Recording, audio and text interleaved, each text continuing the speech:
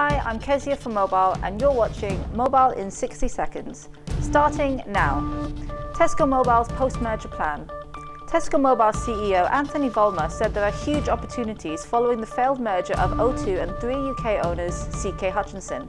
He said the MVNO would stand on its own 2 feet and that new consumer offerings such as Tesco Mobile Extras indicated the brand's strong market position.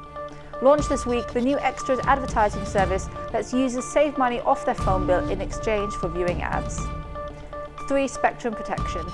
3 CEO Dave Dyson has urged Ofcom to protect the network in the next spectrum auction, claiming a combined BT-EE will have the financial muscle to outbid smaller rivals.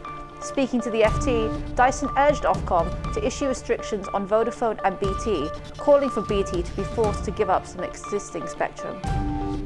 Alcatel's consumer campaign.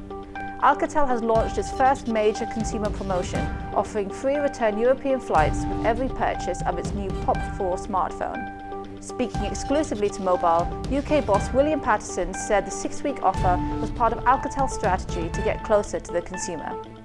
Thanks for tuning in. Join us again next week for another Mobile in 60 Seconds.